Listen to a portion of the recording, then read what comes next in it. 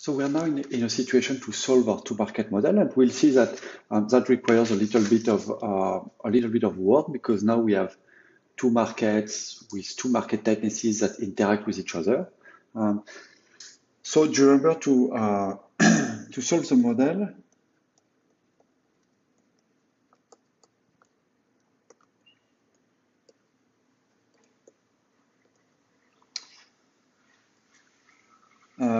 Essentially, what we need to do is to find a product market tightness X and a labor market tightness theta to solve that satisfy two equations. So one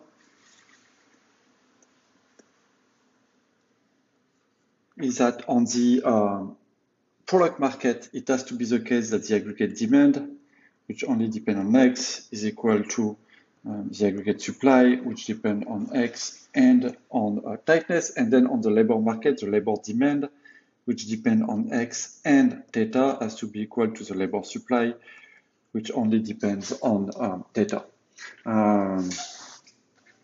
So that's what we have to solve. And so we need to figure out, given the expression of all these curves, so this is just AD is equal to AS, and this is just LD is equal labor demand equal to labor supply.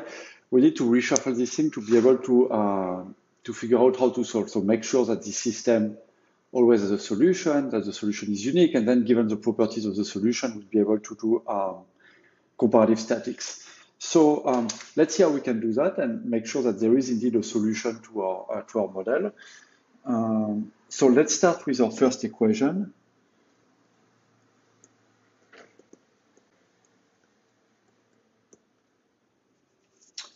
Y dx equal to ys x and theta. So y dx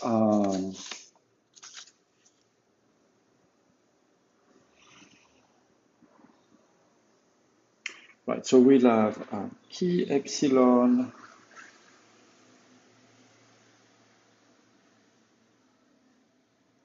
over 1 plus tau x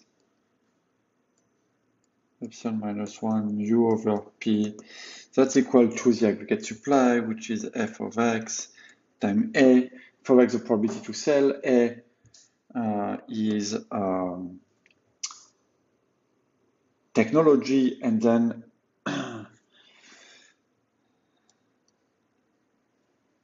this has to be times the number of producers to the power of alpha. Now the number of producers is just the number of employees divided by 1 plus tau hat of theta.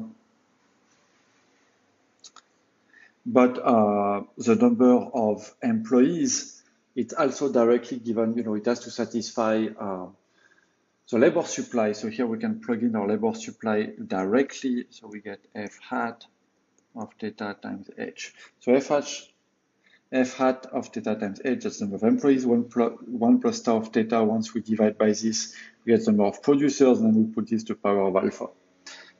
So here we have our first relationship.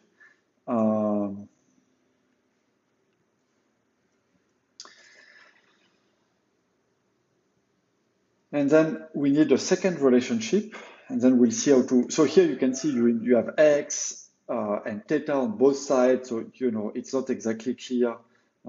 It's not exactly clear what you can do with that. But what's useful is to kind of separate these two things, the x and the theta. So let's say I keep all my x on one side. So I have f of x 1 plus tau x epsilon minus 1, and then I'll dump all the parameters and the things that depend on theta on the other side. So I'll have key epsilon mu p a h alpha times 1 plus tau hat of theta divided by f hat of theta to the power of alpha. Okay, so that's the first expression. We'll start, that's be useful. And then let's look at the second thing that has to be satisfied, that labor demand at x and theta is equal to the labor supply at theta. That's equivalent to So our labor demand we had said was f of x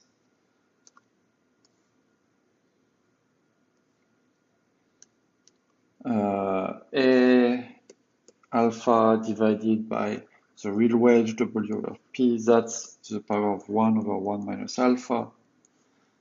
And then we'll have 1 over 1 plus tau hat of theta. That's alpha over 1 minus alpha. That's equal to labor supply, which is just f hat of theta times h.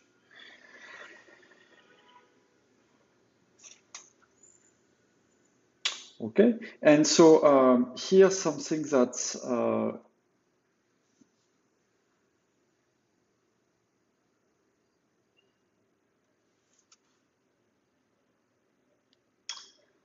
yes, so here's something that's kind of helpful is to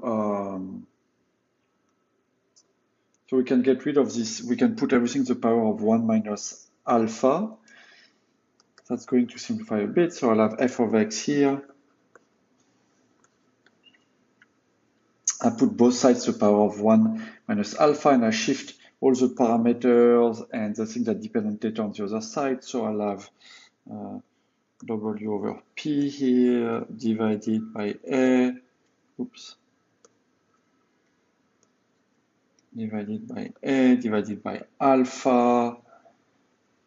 And then I have an H here, then I'll have a F hat of theta here, then I have 1 plus tau hat of theta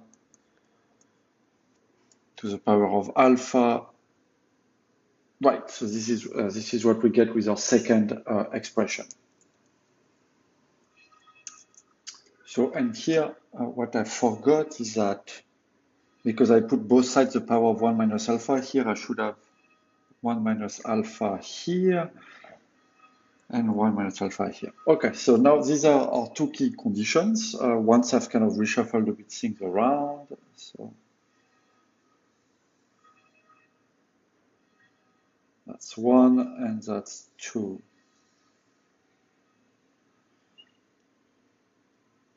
Okay, so now let's try to see how we can show that there is always a solution to these two equations and that the solution is unique. How are we going to do that?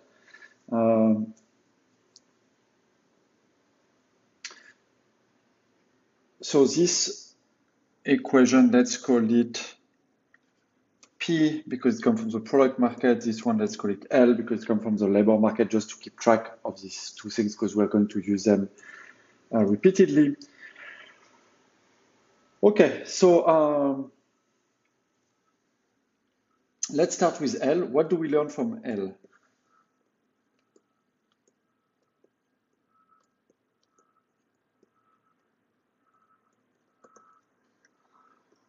Well, actually, L defines X, the labor market, as a function of parameters and the labor market tightness. So, because from L, what you can say is that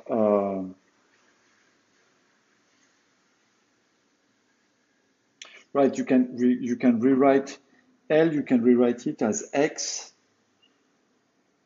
and I'm going to put L here because it's a X that's given by equation L, so it's going to be F minus 1. So the inverse of our selling probability. So the selling probability is a strictly increasing function of X. So it means that it's a bijection, and so you can invert it. So it's F minus 1 P A alpha H1 minus alpha F hat theta 1 minus alpha 1 plus tau hat theta alpha. Okay, so here we have a first relationship, and we can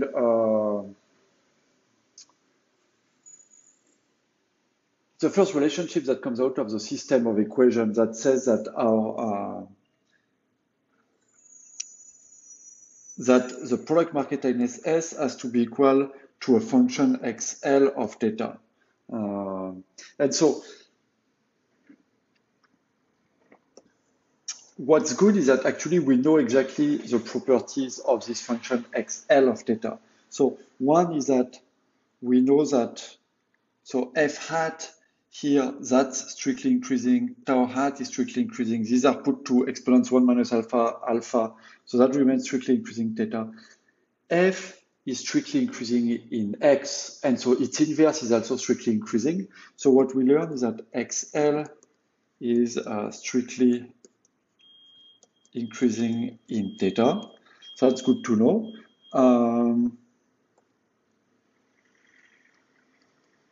What happened at 0? Well, when theta equals 0, what's inside f hat of theta is equal 0. So xl of 0 is f minus 1 of 0, so the inverse of 0. And the inverse of 0 is just 0. Because when we know that f of 0 is equal to 0, so f minus 1 of 0 is also equal to 0. So xl of 0 is just 0.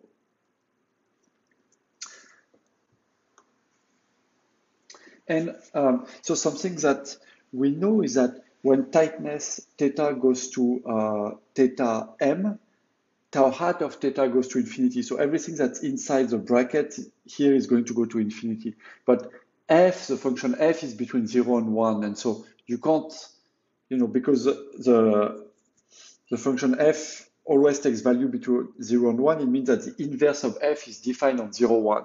So basically, there is a theta that we can call theta L, such that what's in the brackets here is equal to 1. So basically, such that this whole expression at theta L, this is equal to 1. And so at this theta L, xl at theta L, it's f minus 1 of theta L, and it's going to be plus infinity.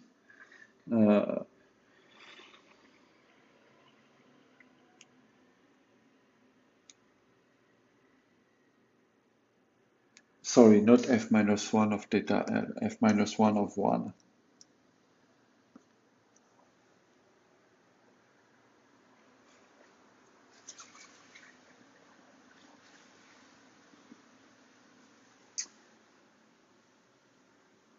Okay, and so we know that this function xl is strictly increasing from 0 to infinity when tightness covers, when tightness is between 0 and theta L. And what we know is that, of course, theta L is strictly less than theta M. Because at theta M, we know that tau hat of theta M goes to infinity.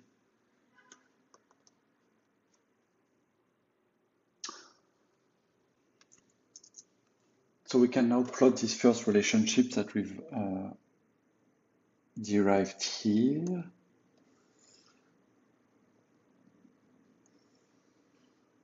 Okay, so what have we found? So here I'm going to put x, the product market tightness, on the vertical axis. I'm going to put theta, the labor market tightness, on the horizontal axis. And what we found, the first relationships that x must satisfy, we've said that x is going to be a strictly increasing function. So when we solve the model, we know that x has to be a strictly increasing function xl of theta. It starts at 0, it's strictly increasing, and we know that there's an asymptote. The asymptote towards plus infinity is obtained at some tightness that we've called theta L, which is strictly less than theta M. Okay, so that's what we figured out for now. So and this is just a graph of the model solution.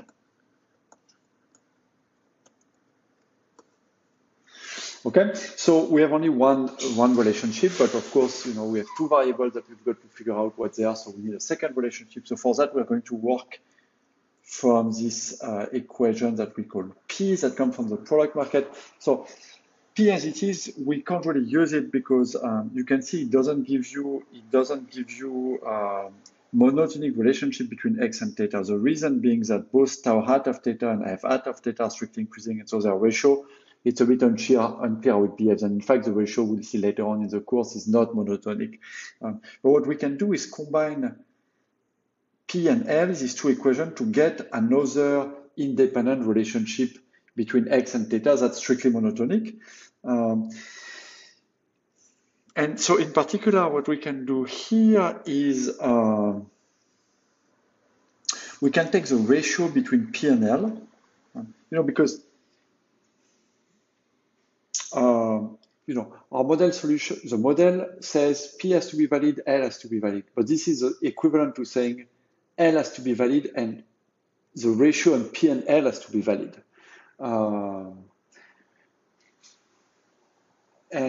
What's going to be nice, you'll see that once you take the ratio in P and L, you can see that we'll be able to eliminate this term 1 plus tau out of theta to the power of alpha, and therefore we'll be able to get a monotonic relationship between X and theta. So what I said that the model was condition P, condition L, and this is exactly the same as having condition L and P divided by L. These two things are equivalent, of course. So you're allowed to rework your system by taking the ratio of two of the conditions that are going to be true. But now, if we take P divided by L, what do we get?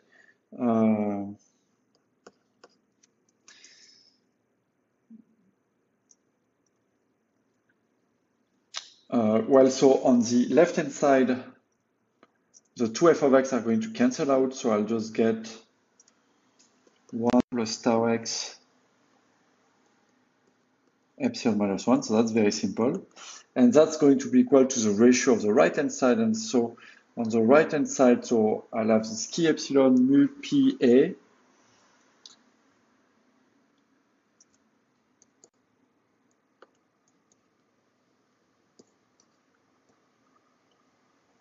and I have mu p a chi epsilon mu p a h alpha. Okay, and then what do I have? Well, I'll have this. Okay, so I'll have W over P, W over P. Let's see what else comes up here. H1 minus alpha, A alpha. So here I'll have A alpha, H1 minus alpha. Oh, sorry, H1 minus alpha is the other, and I have a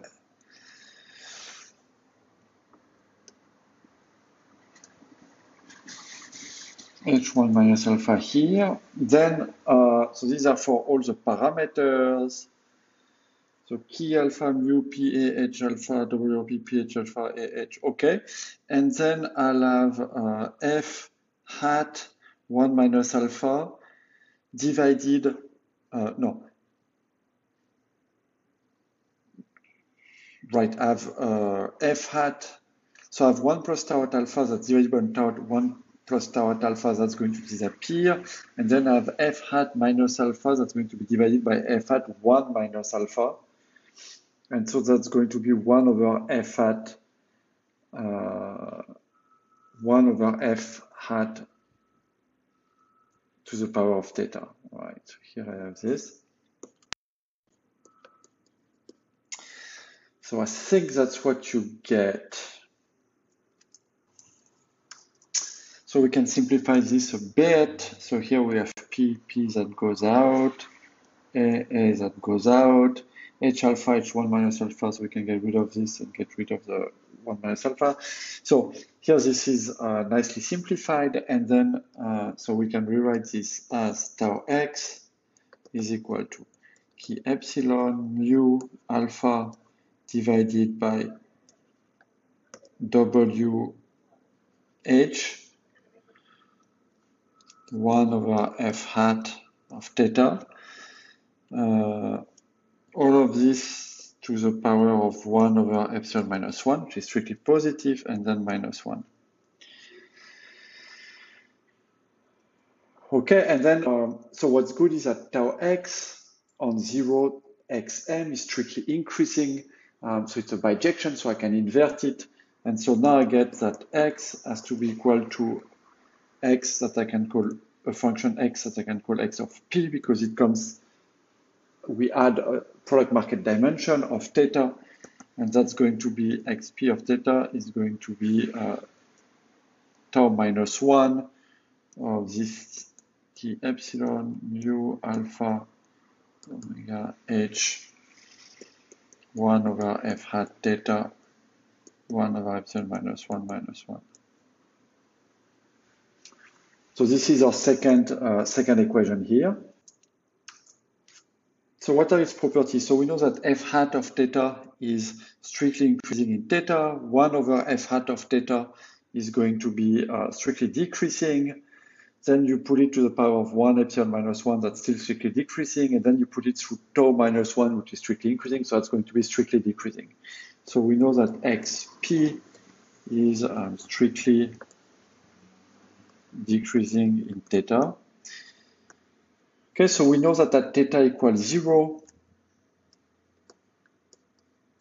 f hat of theta is 0, so 1 over f hat of theta is infinite. So everything that's in the bracket is infinite, and tau minus the inverse of tau minus 1 of infinity, that's just going to be xm. That's because tau of xm is plus infinity. So basically, when theta is equal to 0, x is just equal to xm. And then after that, x is of course going to be decreasing.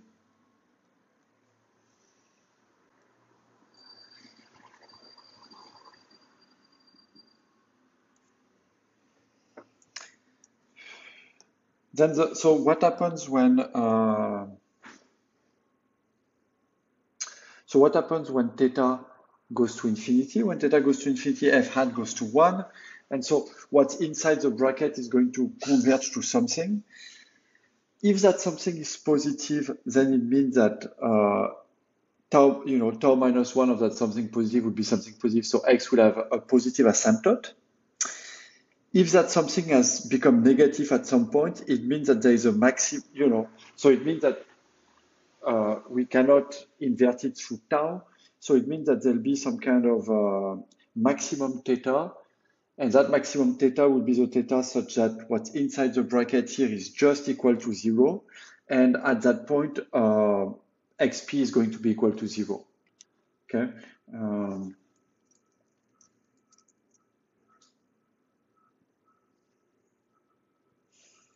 So in a sense, there are two situations, and it all depends.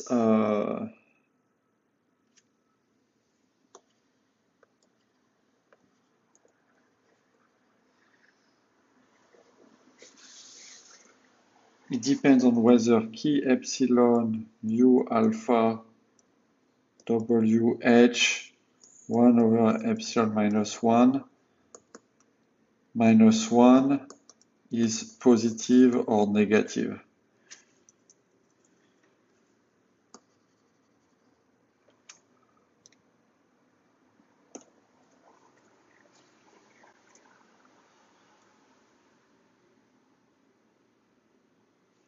I'm trying to see whether we can figure that out, but I don't think we know.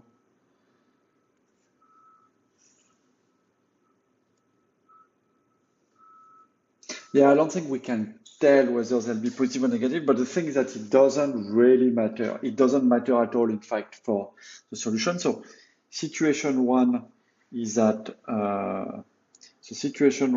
key epsilon mu alpha w over h 1 over epsilon minus 1 positive. Then what we know is that the limit of x p of theta when theta goes to infinity is going to be some x that we can call xp, such that tau of xp is equal to, so let's, I'm not going to carry that around everywhere.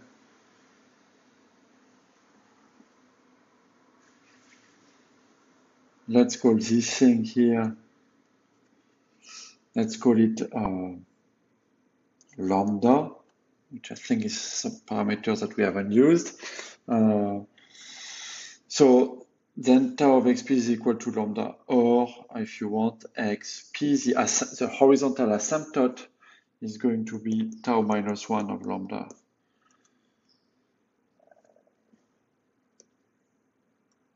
Other situation is lambda is strictly negative, and in that case, then there is a theta p such that key epsilon mu alpha w h 1 over f hat of theta p 1 over epsilon minus 1 is equal to 1.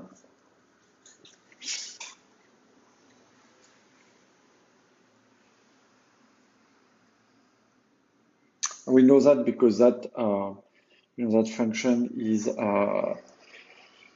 strictly decreasing. So this is f hat of theta p basically is equal to key epsilon mu alpha wh.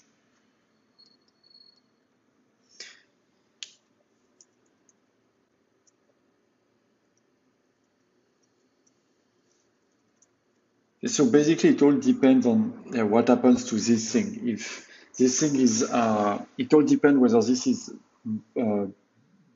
bigger than 1 or less than 1, actually.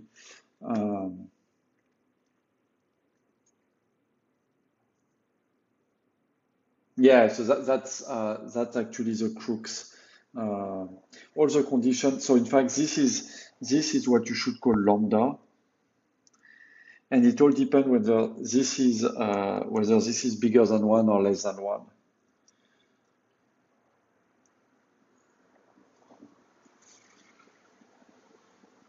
So this condition that we have here being bigger than 0, this is equivalent to having what I call lambda here, is equivalent to having lambda here bigger than 1. Yes, and then the second condition here, this is lambda less than 0.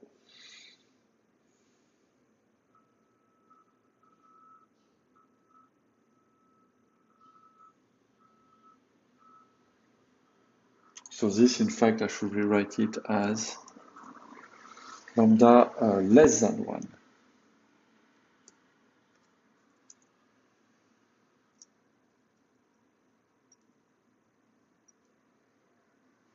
Right.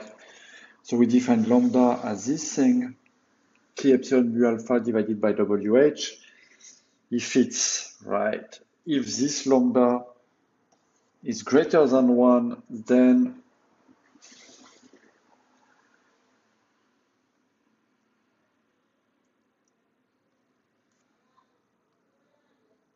oh god, like the notation is a mess here.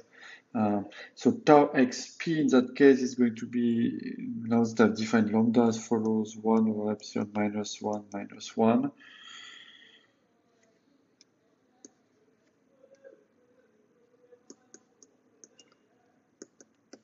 And then xp is going to be lambda 1 over epsilon minus 1, which is bigger than 1 minus 1. Okay.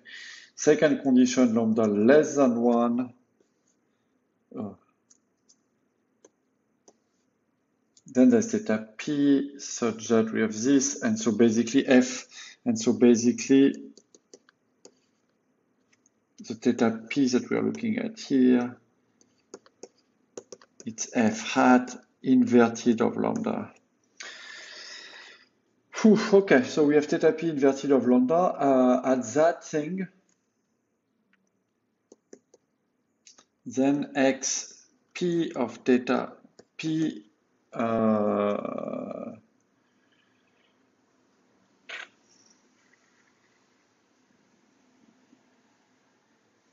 right, fp of theta p is going to be tau minus 1 of 0, and that's going to be equal to 0, right? So either the curve xp becomes 0 at some finite tightness called theta p, which is given by f f minus 1 of lambda, or it asymptotes some xp that's equal to this. And yeah, and it all depends whether what we call lambda is more than 1 or less than 1. So let me show you that in the graph, because I could imagine that you'll be confused here. Right, so here's what we showed. So here I can plot the model solution. Right, so we said that when theta equals 0, what we've just showed is that theta equals 0, xp of 0 is just xm. So here we'll have xm. Then we know that this xp curve is strictly decreasing, and we know that there are two situations.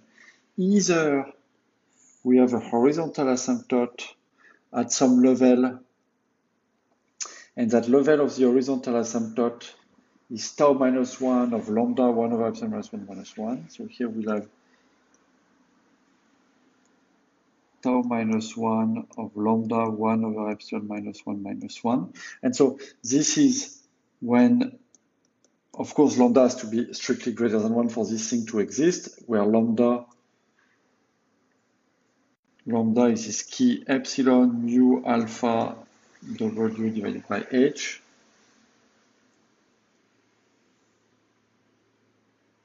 And so in that case, the xp curve is going to look something like this. That's xp of theta. And so here we see one strictly increasing, one strictly decreasing.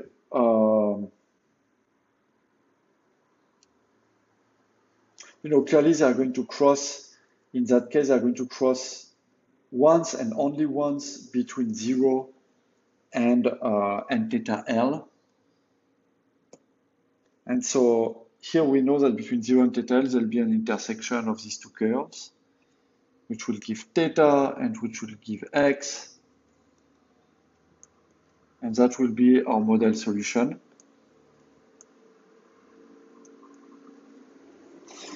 Second situation is when lambda is less than 1. And so when lambda is less than 1, what we said is that the second curve here is going to be strictly decreasing and is going to be 0 at some level here. And this level here, where the curve is 0, is, we said, f hat minus 1 of lambda.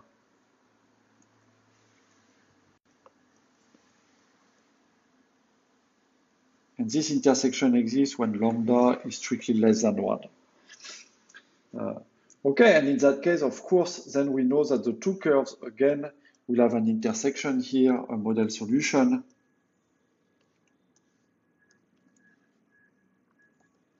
Which will also be between 0 and theta, but in fact, more than that, we know that it'll be between this 0 and this theta,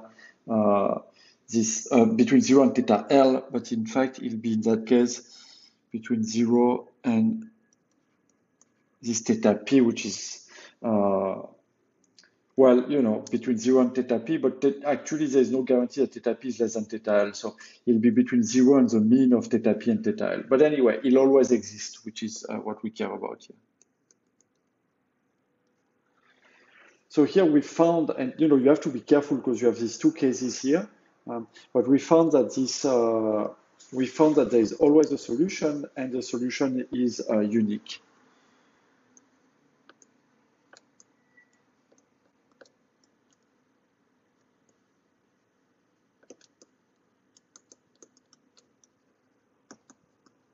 Which was what we were after here.